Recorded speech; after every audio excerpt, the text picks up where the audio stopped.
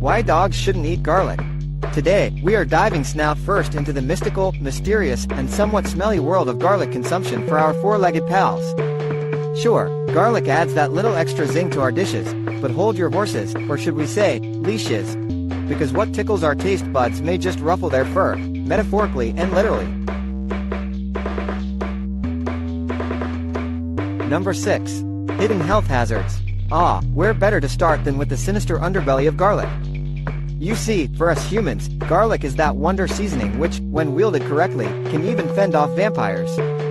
However, for our canine companions, it's a different tale altogether. Garlic contains thiosulfate, a compound that can cause oxidative damage to red blood cells in dogs which may lead to hemolytic anemia. Trust us, you don't want your pup turning into a lethargic, pallid ghost. Better save the hidden horror for Halloween, am I right? Number 5. Blood battles. Blood, sweet blood, the lifeline of any living creature. Now imagine that lifeline waging war against itself. Garlic causes havoc in the bloodstream by rupturing red blood cells, leading to anemia, which comes with a rogue's gallery of symptoms like lethargy, pale gums, and even rapid breathing.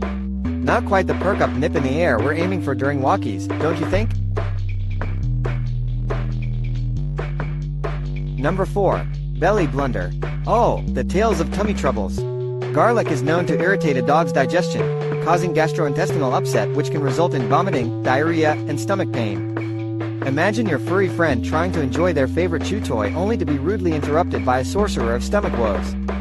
Keep the magic confined to their toys, not their tummies. Number 3. Allergy Avalanche. Dogs, like people, can develop allergies to various substances, including food items. Garlic, being a member of the allium family, can trigger these allergies in our canine buddies. An avalanche of symptoms may cascade down from sneezing fits and coughing to itchy skin and swelling. And we all know how dogs react to itchiness. Cue the endless scratching, rolling, and gnawing. Could there be a more grueling fate?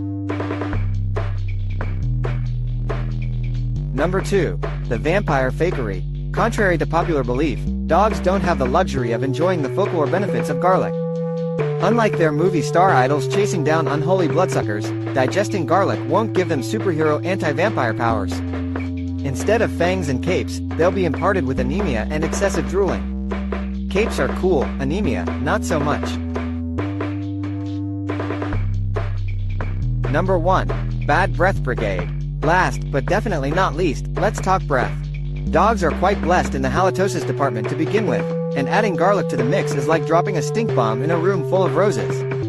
Their breath can become so garlicky that even loyal cuddles during movie night might need to be postponed. We all love those wet-nosed kisses, but not when they come with a side of dragon breath.